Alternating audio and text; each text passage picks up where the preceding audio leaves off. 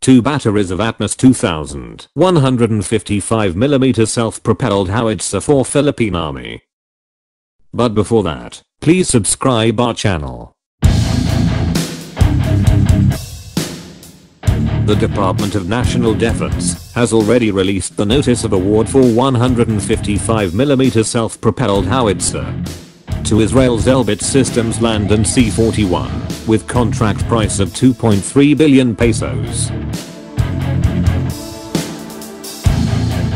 This project is among the items of Horizon 2 phase priority projects of RAF-PMP. It is expected to be delivered on February 2022. It is consist of 2 batteries or 12 mobile firing units plus its support system. Each battery will have 6 firing units.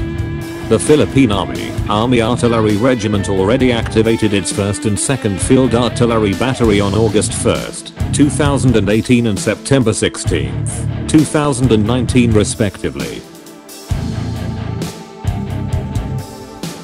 It has a maximum range of fire of 30 km with standard HE projectile and 41 km with extended range projectile. Let's just say it can fire from Rizal Park in Manila to Malolos, Bulacan. This Atmos 2000 155mm self-propelled howitzer can fire 9 rounds per minute.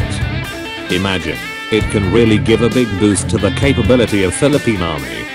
It is a big help to neutralize the New People's Army, NPA, Abu Sayyaf, and ISIS-inspired groups in Mindanao.